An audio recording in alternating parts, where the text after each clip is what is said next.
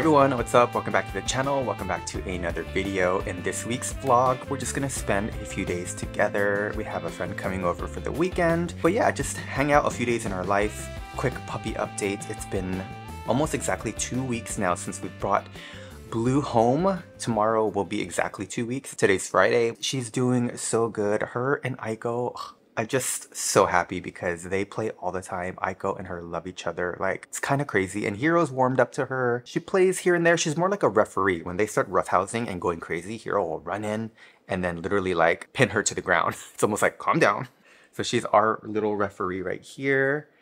Here's little Miss Hiro, the referee.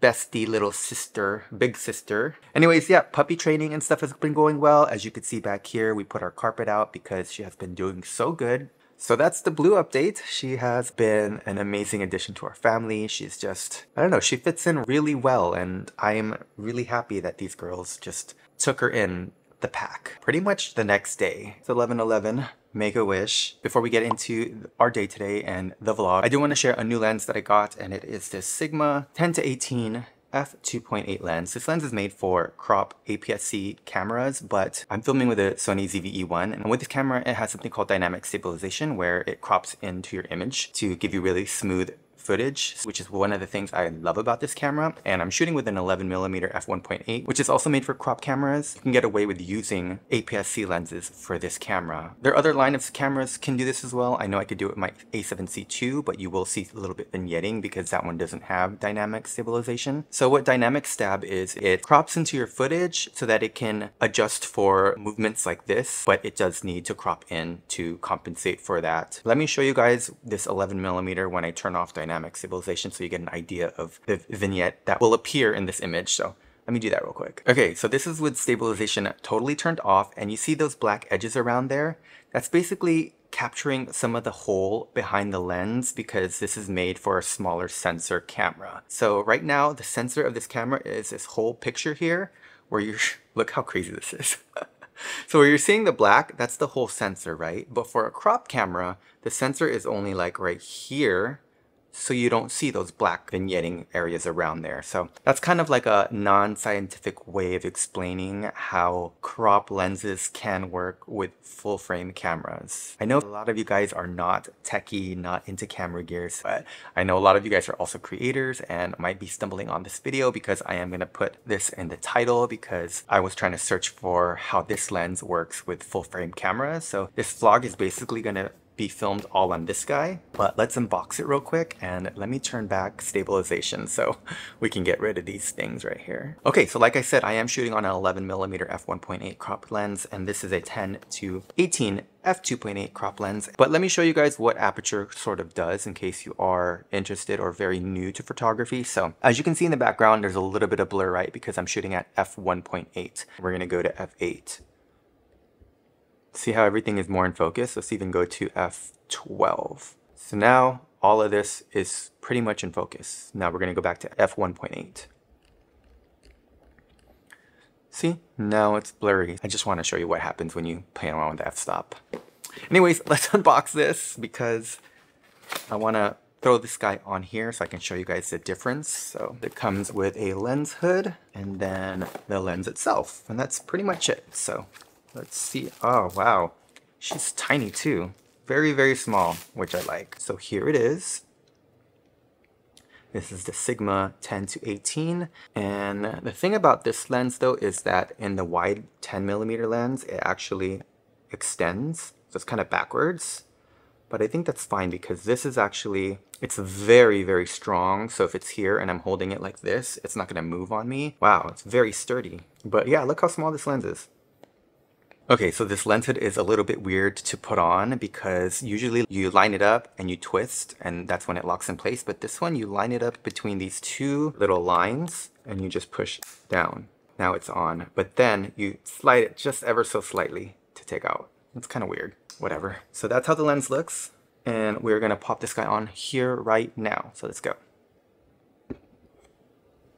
All right, whoa, I'm zoomed in right now. So let me zoom out. There we go. So this is 10mm f2.8.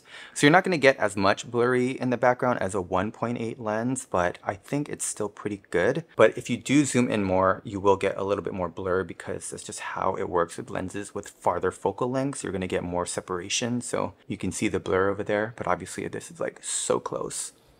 Also, the craziest thing is this can focus so quick. Like I'm going to just do this, okay? And I'm going to touch the lens hood. That's not even as close as it can get. So now I'm just going to do this and touch the lens hood. Now I'm going to go and just even get closer. Oh my God. Like, that's crazy. So the other thing about wide angle lens is it does distort your features. So like my nose looks huge right here. Because I do have a big nose in general, but I feel like when I do use these wide, ultra wide lenses, it does elongate my nose more than it should be. So if I go to 28, you can kind of see my nose almost looks a little bit more balanced with my face. But then when I go to wide and I get close, my nose is like Pinocchio. But then, whoa, isn't that trippy? I don't know. Does that make sense, guys?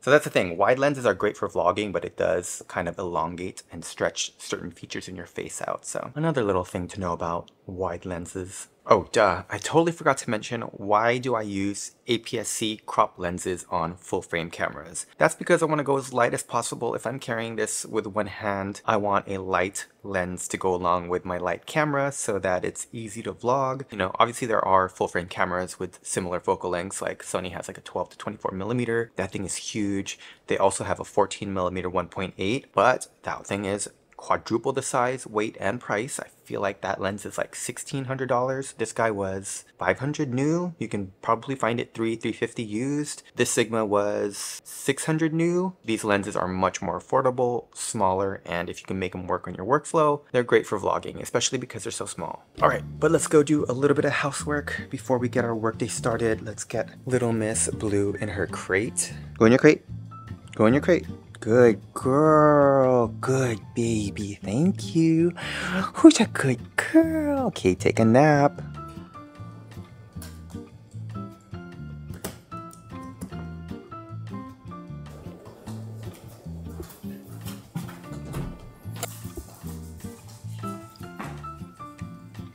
All right, see that thing?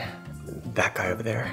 We gotta change that filter out. It's been quite a while. Okay, so I'm filming on my Pocket 3 right now, but the thing about this air filter is I was supposed to change it back in January. It's already October, but here we are. Here's homeowner things that we forget about and just kind of put off. I had ordered 6 of these filters, and for some reason I couldn't find where the rest were, and I just couldn't get myself to ordering more. But with that said, I should have just took the loss and ordered more recently and not waited 10 months to do this, because this filter is disgusting. Go this way, shoot. And air filters help basically trap dust mites, pet dander, among other things. Keep your air in your HVAC system nice and clean. I actually already vacuumed that. That's why that's pretty clean, but this is so gross. Kind of embarrassed to show you guys, but here we go. Ugh. Oh my God. I'm so freaking embarrassed. You wanna see how disgusting this is? Oh my God. Look at that. Wow. Let me show you a new one. Okay, so here's a comparison of a new one. All because I didn't want to order again because I knew I ordered a 6-pack. I'm thinking what happened is when we had a bunch of cardboard around, maybe these guys were like laying next to it or on top of it, and we just accidentally tossed them along with the cardboard or recycled them along with the other cardboard. All right, let's get this guy up. How do you know which side goes where? Is it double-sided? Airflow. Oh, so the airflow should be going down that way. Okay, much better. Oh shit. Oh my God, my arms are tired. Okay, here we go. Make sure it's in there. So you don't want these guys falling on any pets. All right, whoa, why was that like a freaking workout? I'm over here sweating. All right, change out your air filters. Also, we have neglected this space over here for quite some time, and unfortunately this euphorbia got so big where it just ended up falling. It broke apart because we didn't put a stick to hold it up where it should be, and like this guy is also about to fall on us. So that's so unfortunate because it was growing so nicely and we kind of just neglected this area. The one in the backs are starting to do the same thing, so we got to fix those. Hey, Aiko, come here. Watch out, those are spiky. Inside, come on, go inside. Let's go, in. All right, let me show you what I'm talking about over here with the backyard euphorbias. So this one is growing pretty nicely. It is leaning towards the right a bit. So it's kind of something we have to keep an eye on, but this guy, we pretty much fucked up. It is leaning towards the right like crazy. We have to cut a lot of these guys. I'm thinking to cut 3 of these here, here, and here. And the cool thing about cutting euphorbias is you can actually propagate them, so you let them dry out for a few weeks. Don't want to plant them right away because they will rot, but if you let it dry out completely, plant them, they will grow again. So that's the great thing about euphorbias. But yeah, we're scared this is just gonna fall and topple over us because we like sit here with the dogs often, so definitely want to take care of that today. Another thing I want to take care of if I have time is this over here. So this is our olive tree, which oddly enough is supposed to be a fruitless olive tree, but it does bear fruit. We had one in the front yard that also is fruitless and it bore fruit. Is that correct word? Bore?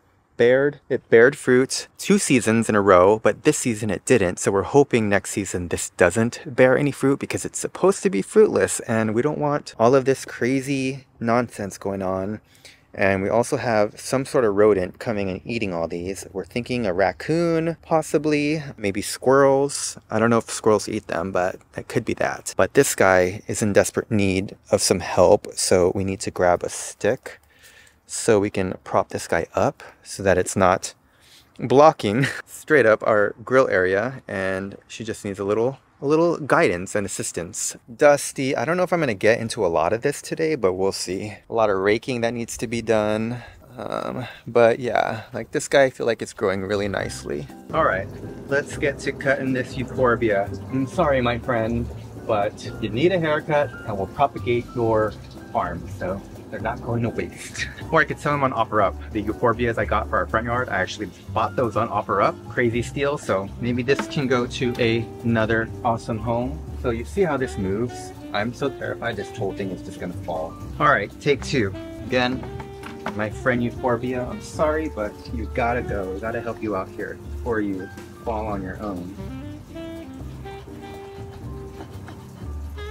Kind of hard because I can't get all the way through. So this way. There. Not the cleanest cut, but you know what? I'll go in later and clean that up. Yeah, I'm thinking this one. Huh. Yeah. How are we gonna do this? This way.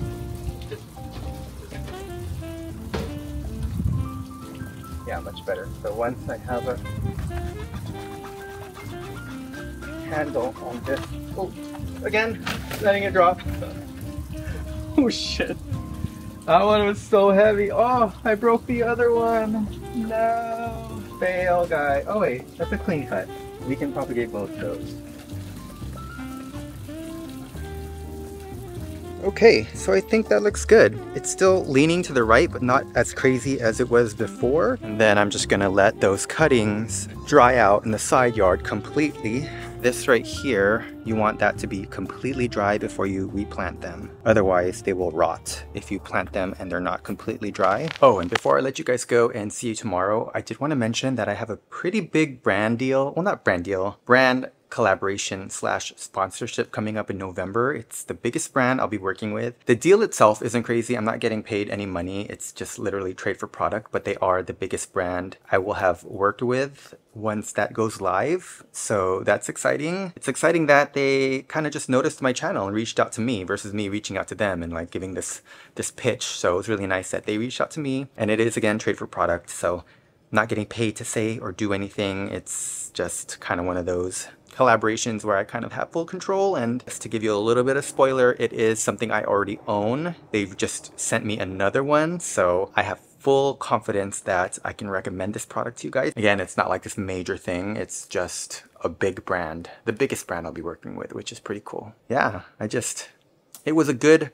bump in my enthusiasm, or bump in my, how do you say this? Like, to keep it going. There's a word for it, but I can't find that word right now. But like, re-energized me to keep this YouTube thing going, because to be honest with you, I'm like, it's been a little bit rough. Just, oh my god, I still have this.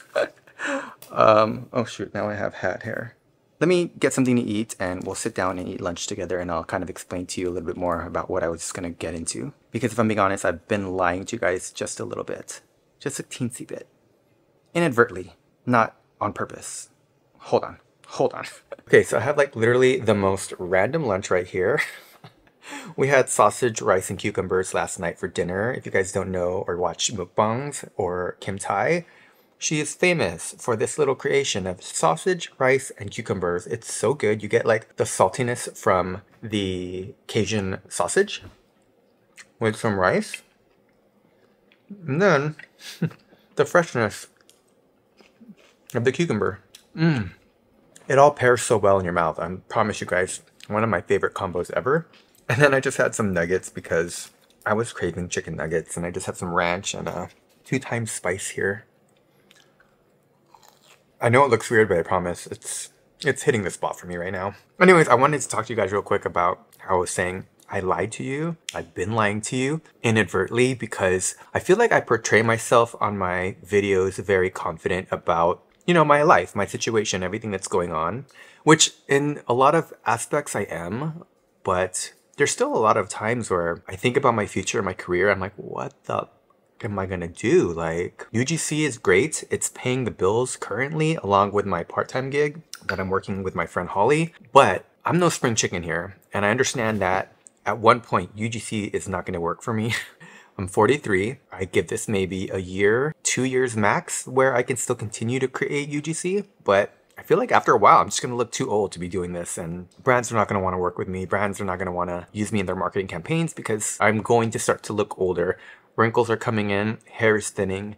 That's just the reality of aging. And so yeah, I'm just really trying to capitalize on all this UGC work now, but I know that it could end at any minute now. I'm scared because I don't know how long this is gonna last, and I'm still having all those doubts of imposter syndrome about going out there to the workforce and finding a full-time job. I mean, if I'm being honest with you, I do hope that this part-time gig that I'm doing with my friend turns into a full-time job. That would be the ultimate dream and goal, just because I'm very confident in what I'm doing with them. So hopefully that works out. In all honesty, I am terrified, and it's a scary place to be in, and I try not to go there, but at the same time, I should be going there because I should be thinking about my future. But I think in my mind, I'm like, this just happened this year. I just lost my job January. I just started to get on my feet, got all these opportunities that came. And so I'm sort of like running with that and making this work before I have to really think about the future. So maybe come 2025 is when I really have to start working on figure out if I even want to be in this creative career in terms of a full-time job. I'm bringing this up now because Don asked me the other day, you know, like he came home, I was playing video games, and he's like, is this all you do? I'm like, no, I'm just on a break, honestly. He doesn't understand that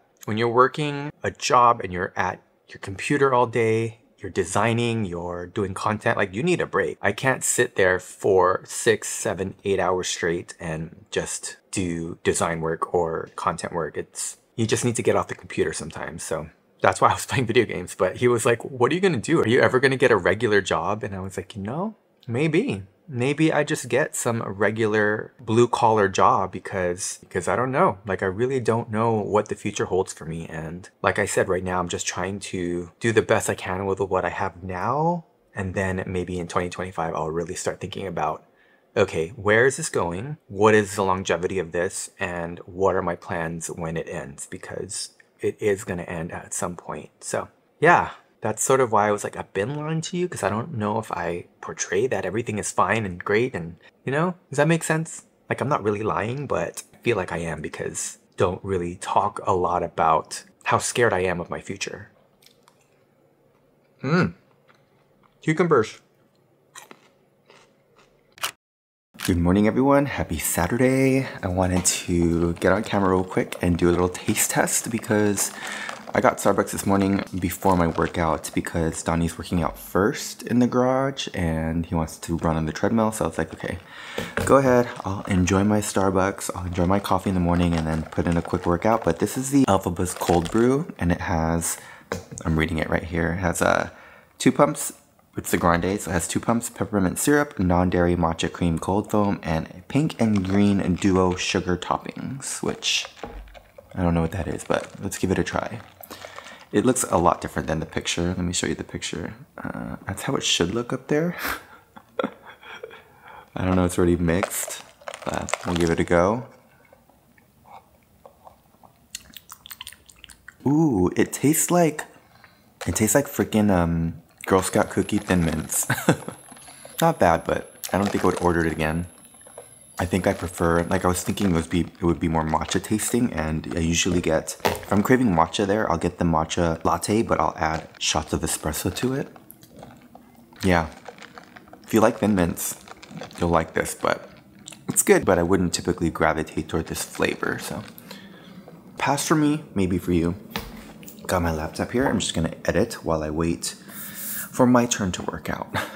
Okay, scratch that. Donnie was running on the treadmill in the garage and he said it kept tripping. I don't know why, but sometimes our treadmill would trip, but it hasn't tripped in like months. So I'm not sure why it started tripping, but he's gonna run outside. So we decided, let's just go to the park. Let's bring Blue with us, bring the stroller, and try to take her out for her first ride. See if she likes it, so let's go. Hey girls, it's gonna be Blue's first day at the park.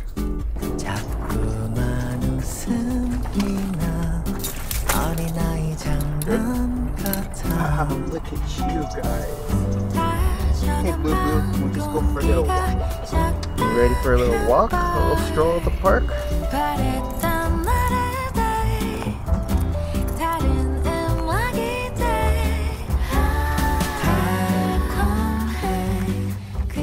Alright, we're at Blue's first walk over here. Donnie and Aiko are gonna go run.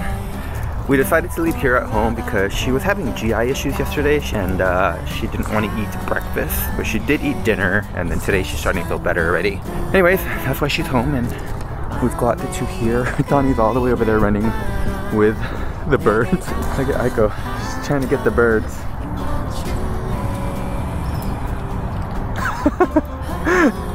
Oh my gosh, she's running after all the birds.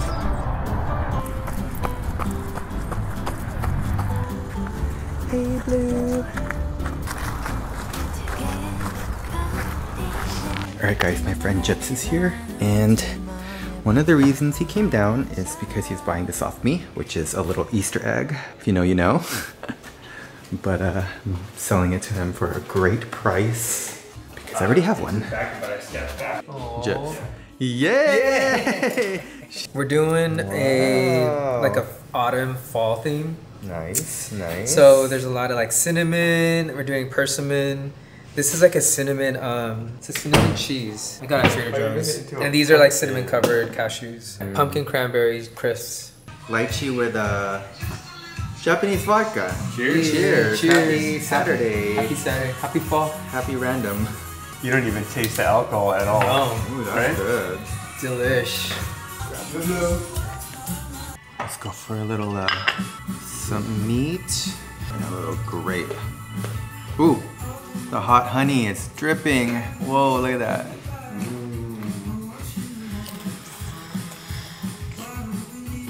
I've never done That was like the perfect little bite. They love new laundry. I just put it down here so they could hang out. It's just a blanket. How are you, sweetheart? Such a good girl, huh? You're such a good girl. Who's a good girl? Look at them go. Let's get more laundry. Watch, they're gonna love it. Let's do this guy. Watch. Girls, laundry? Laundry? You want laundry? Do you want laundry? Do you want laundry? Come on. These are their pet blankets. That's why I'm okay putting it on the floor. Look at them go. What are you looking for? I'm looking for Narnia, guys. Alright, so like I said earlier in this video, I had a big brand sponsorship. So this is a little Easter egg. Guess it's not really an Easter egg. Cat's out of the bag, but Gyps is buying this off me. Brand new. I don't even know what this is. I'm like, wait, what is this part?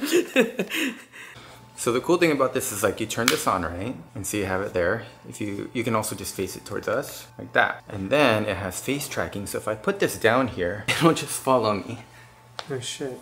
So you know, if you're showing your artwork, your installations, yeah, it'll just follow you. And if you wanted to do vertical, you can just go like this, continue, double tap your face. Now it's vertical, it'll shoot vertical. But the cool thing too is because it's on a gimbal, so if you know, want to do really cool push in, pull outs, it's so smooth. It's smooth. To like do your interior design work. It has slow-mo. Like get the details. Yeah. But the cool thing about the creator combo is you have a mic. So this thing? Yeah, so if you turn this on. So this one comes with the creator combo. Yeah. This alone is like because I needed a mic or something. So this is on, right? Testing 1, 2. See how you see that bar right there?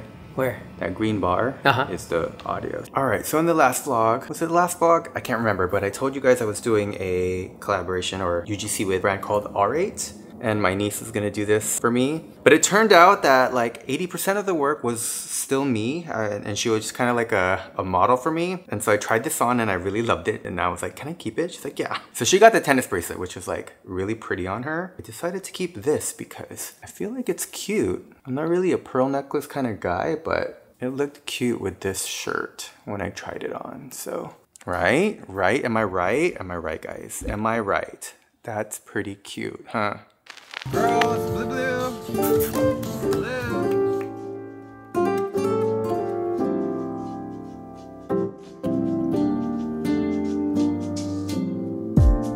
So casually keep diving into concrete. So bittersweet. Huh? Keep losing sleep while driving in the backseat. What's left of me? Drowning in what feels just like an ocean. Negativity is getting closer.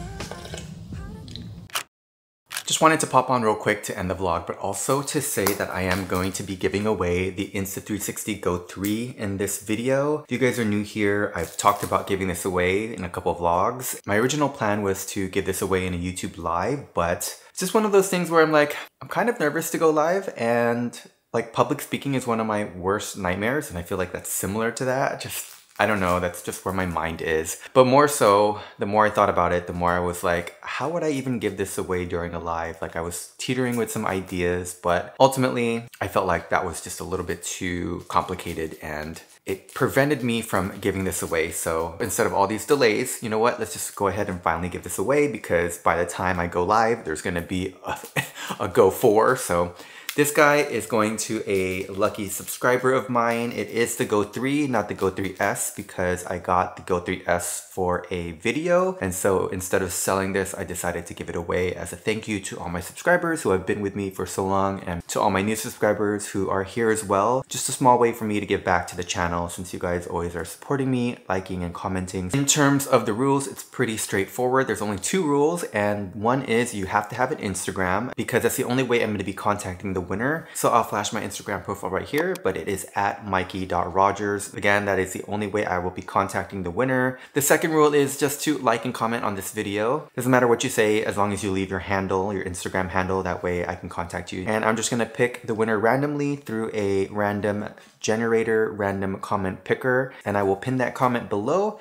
I'll let you know you've won, and then I'll contact you via DM on Instagram. So yeah, that's pretty much it. Good luck, everyone. Also, before I end the video, I do really love this lens. It's actually pretty cool. It's very versatile, and it's small, and it's perfect for vlogging. I think though, for my talking head videos, I'll stick to the 11mm f1.8 just because you get a little bit more separation. But I think for my like everyday vlogging and going out, this is so useful to have like a little zoom to punch into things instead of doing it in post. I don't know, I feel like that's pretty cool. Let me know what you guys think about this lens, if you even saw a difference in my vlogs. Probably not, because at 10 it's pretty much exactly the same as the 11mm lens, but it's so cute.